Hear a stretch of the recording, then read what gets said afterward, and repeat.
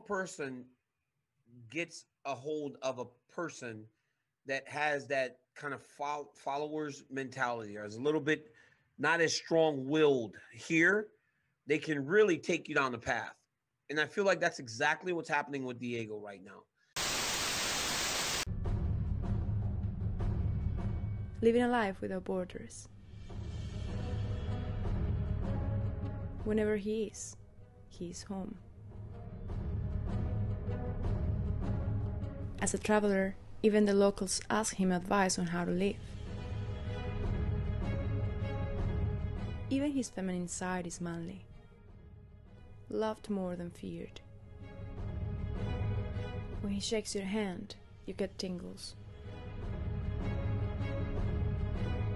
He's a teacher of teachers.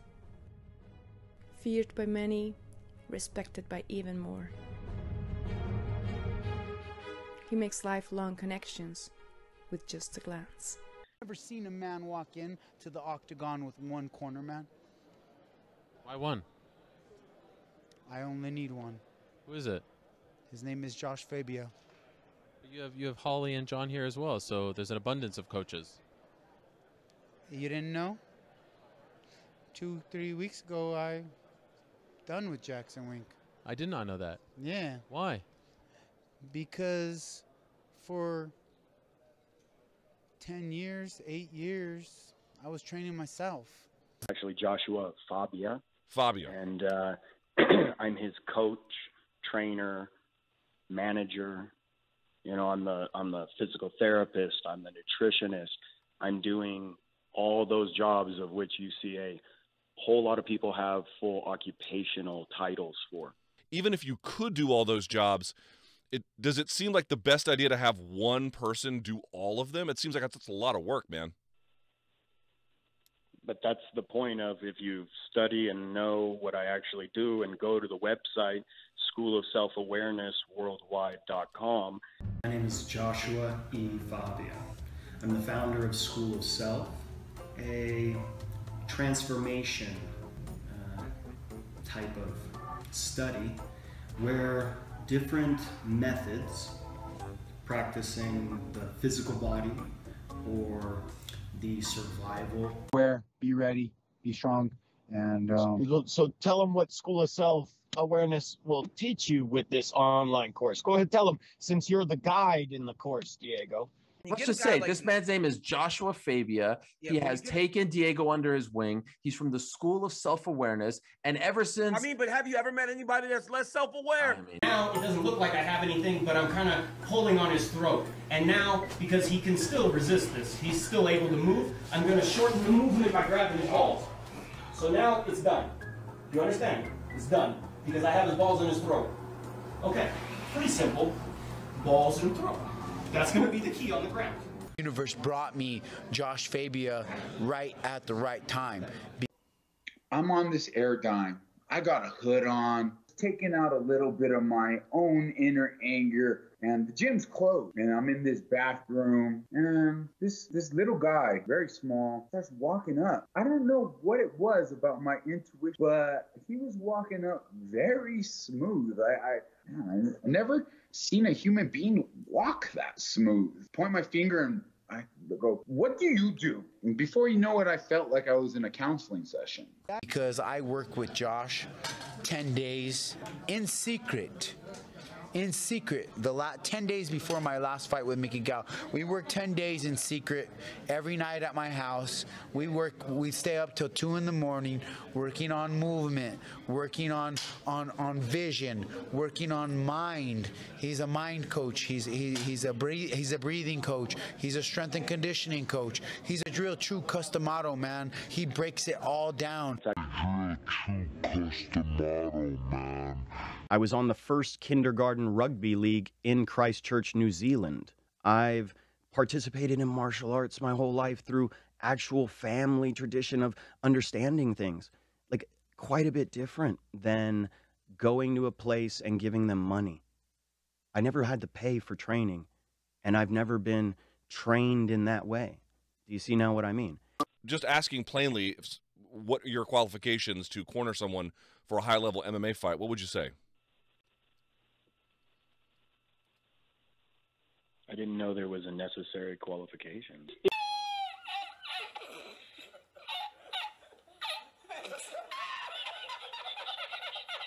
Have you ever in your life met somebody that's less self-aware? The same kid that's growing constantly through the rest of high school, right? They go to take that basketball shot. Now, one day they've calibrated it, boom. The next day, next month, they grow. The calibration's off. And now we're dealing with a lot of weird issues of self-esteem, fear, anxiety, self-doubt. Now we might understand how I understand a little bit more about it since I've been able to be in my body a little longer than most people. Does that make sense? How about putting out these videos thinking that it makes them look good in the fighter meetings? Worse. It makes them look 1,000 times worse. Keep it fair. You want some video? Contact me and I'll send it to you. You want to know what's going on? You want to actually talk to the people doing it? You might actually have to fucking talk to me. And coming at him like he's going to know all this shit, he ain't. He hasn't been there the whole time. So if anybody needs to actually get those answers, you will have to speak to me. And to do that, probably allowing the media to turn the narrative on the guy that's trying to help people here. And when you respect these two legends, it seems a little disrespectful that you don't recognize that they respect me. And if you're going to be the one telling the narrative, that's on you when I'm getting shit on by the public, by millions of people. Now, if you're going to be here like leveraging off of all this, man, notice I'm on the end of the shitty stick here, and none of you have stood up for anybody that needed to be stood up for. And that's real. You guys are like the tough guys and all this stuff. If nobody's going to... I don't know what the fuck you're talking about. You don't know? You don't know, you know what I'm referring to? No, I don't know what you're referring to. Okay. And I haven't called one of Diego's fights where you've been in his corner. No, I'm talking in general. What's that? That also has nothing to do with you or your school or your teaching. No. What they're seeing in the game. Absolutely. Relaying. So absolutely. That's just what it seems like you're doing. You're making it about yourself. And it's about Diego. I'm sorry, it seems like that. It was about the commentating. Understand what I'm referring to and why I'm speaking adamant like this? Please, go to Google, go to YouTube, and just, real quick, put in my name and then see what's going on with the slander. I've seen it. Okay, so you've seen it. They're all well aware of it. So if you're well aware, why are we acting like this didn't happen? Why are you talking? This is not about you. This is Diego's fighter meeting. There's no reason. But it has to do with him. That's my point. Because you're disrespecting us, and we have other athletes that are waiting right now to be in this room to have the opportunity that Diego just had, and you're lecturing us on something that nobody's lecturing. I'm trying to ask for a fair plight. If that's too much to ask for, clearly it's fine.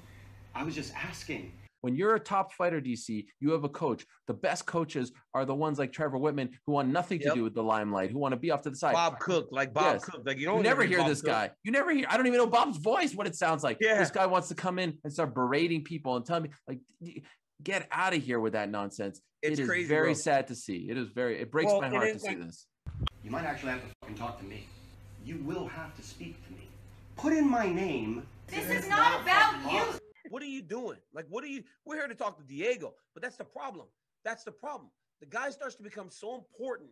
He wants to be such a massive part of what's going on that he imparts himself in ways that he should not be involved. Hey, you doing, Diego? I'm Bob Ben. I'm the executive director. Do me a favor. I just want to speak to him for a quick second privately with his manager. If you speak to him? Yeah, we don't. If you want to just step out for a second. Thanks. And listen, I'm looking to get in. We wish you continued success and watch you fight the year. We have a lot of respect for you. Your manager was professional enough to explain some of the techniques, but we want to clarify and confirm a couple of things. We don't want to take away from your strengths. You know, we expect you to go out there. You know, we're in the hurt business. There's no doubt about it. You know, I don't have to tell you you've been in forever, but I want to touch base real quick because he brought up can you turn it on? Matt are sitting eating breakfast, having a good time, and Diego Sanchez's coach, Joshua, comes up and starts talking to Matt. I'm just saying, when we see things, it'd be nice to acknowledge the comparison there. It'd be nice to acknowledge that what just happened to that man could have definitely happened to Diego, and it clearly didn't. as he's talking to Matt, he's like going in on something about how he's not getting his respect from the media, and like Matt was a part of all this. I don't know you, but as of now, I'm not a huge fan. No, I understand, man. I understand. So listen, do me a favor. You don't really talk about us right now. I understand. I respect Diego. I don't know you too well. Right. I don't know the point you're trying to say coming at the media. I don't, from what I see with your training, I think it's silly, but I don't give a shit. Okay. All right? You're not my guy. You're not working with my guy. That's my point. My point is that when I'm being brought up and you don't even want to say my name. I don't do it. How about this? Honestly, I don't even know your fucking name. That's my point. How about that?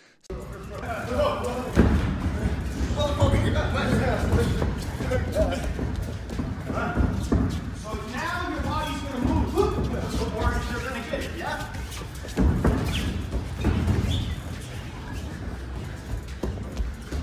Treat it like that. Continue the game. Go, touch each other.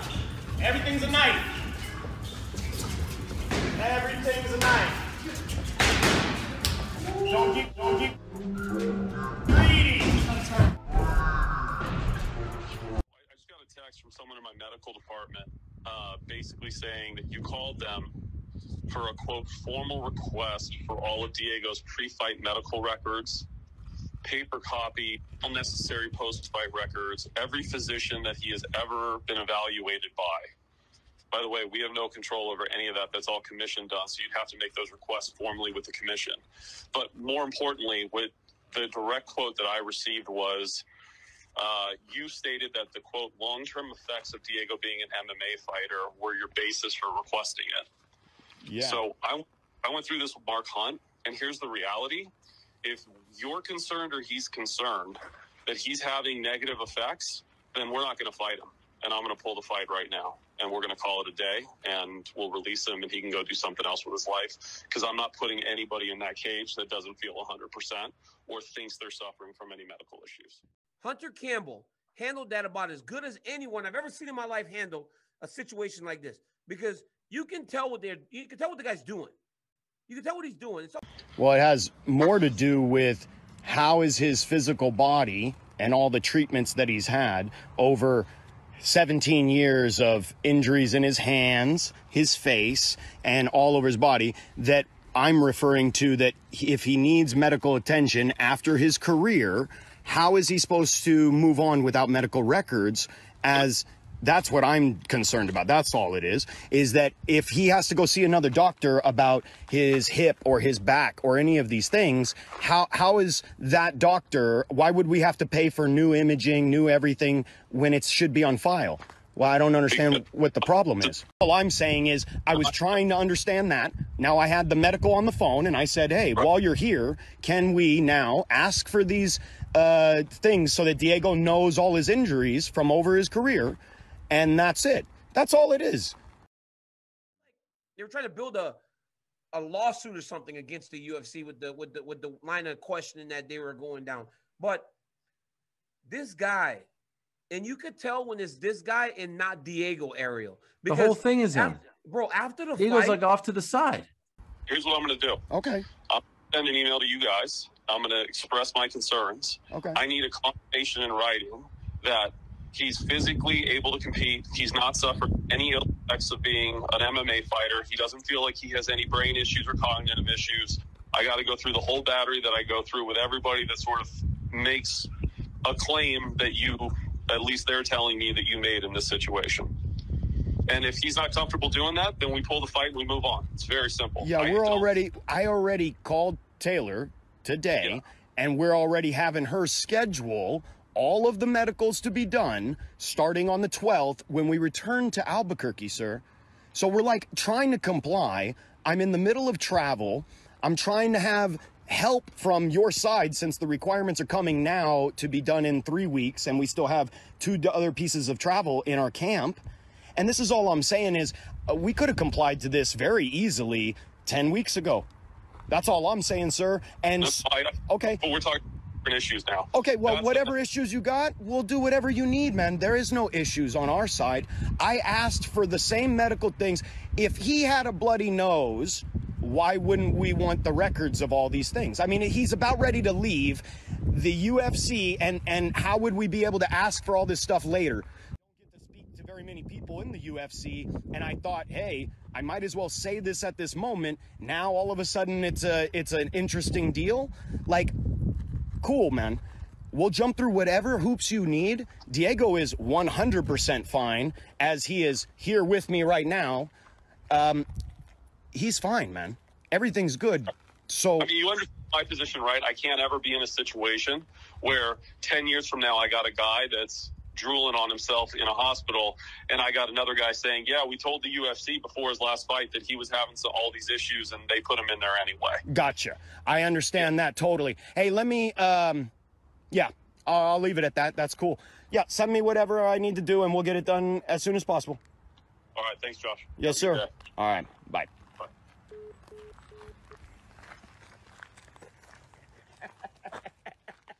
Hey, Diego, win and show as he was on his way out the door. Because imagine, dude don't get that last payday. Because there's no guarantee he was going to beat Cowboy Cerrone.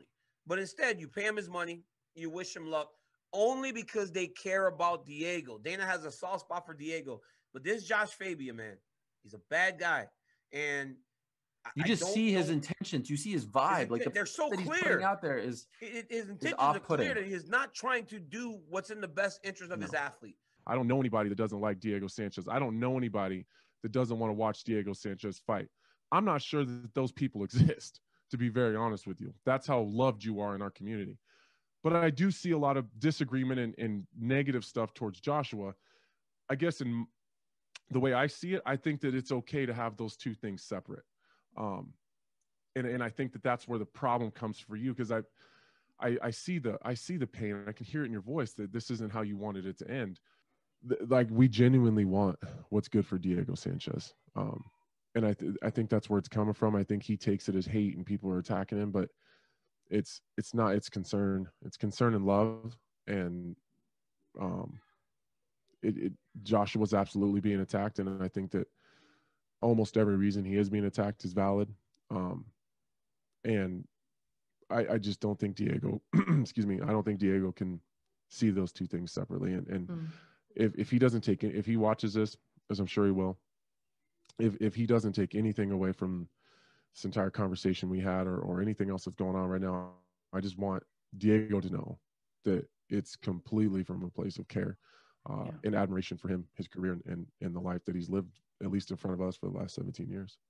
This is just an absolute mess, and I'm so happy Diego Sanchez separated himself from this guy. Well, man, I'm getting ex-girlfriend vibes from Joshua Fabia. People are speculating that Diego Sanchez may have CTE. He may not be the same guy he was before, and Joshua Fabia is taking advantage of him. Let's talk about the OnlyFans, man. Like, what is that? We have sexually descriptive titles and stuff for the videos on there, and Joshua Fabia's explanation for that is, you gotta know how the market is for OnlyFans. That's why I gotta make these kind of titles for the videos, but that's not how OnlyFans work. Working for a guy that falsely represented himself as a regular person, and he starts talking about he was in special education. Holy shit, huge red flags, man. And Diego has been an addict that I had to live there because he was broke and lost all his money and strung out on kratom and alcohol and 30 other substances, that he has sexual abuse issues, and I've been holding up all this. I've been doing everything, and everybody's coming at me. Diego has clearly been taking advantage of me for 2 years.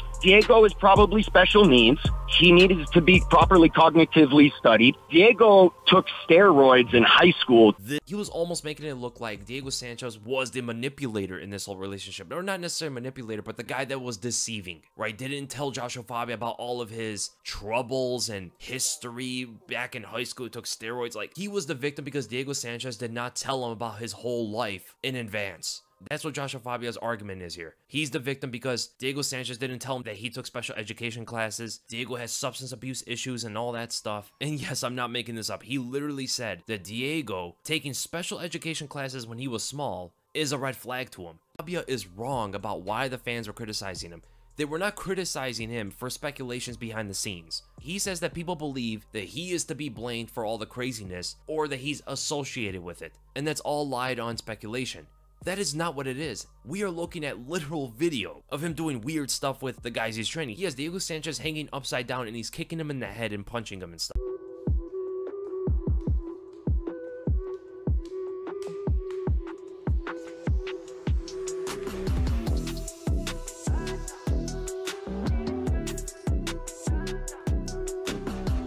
What is kicking somebody in the head while they're hanging upside down going to do? It honestly reminds me of McDojo masters. Guys who practice chi attacks and death touches and stuff, which is actually something that Joshua Fabia has said in the past. Death touch, a move that cannot be used because it's too dangerous. The forbidden movements and stuff, like stuff straight out of a movie. You haven't watched it and analyzed it in slow motion at this point.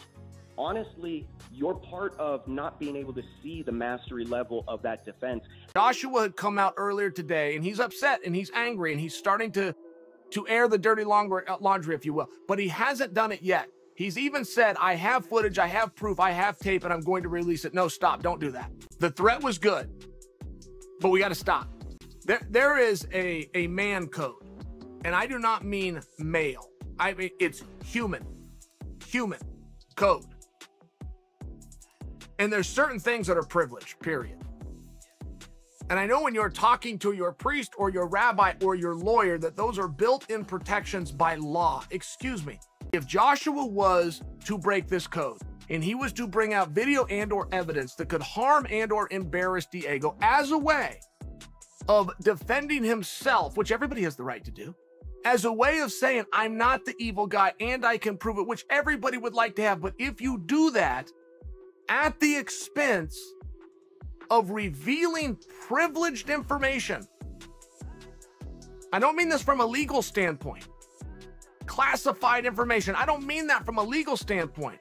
I mean this within human code. If you had access and or information to something because you were privileged and this person trusted you and you were going to use that to make them vulnerable, you're not going to make yourself look good.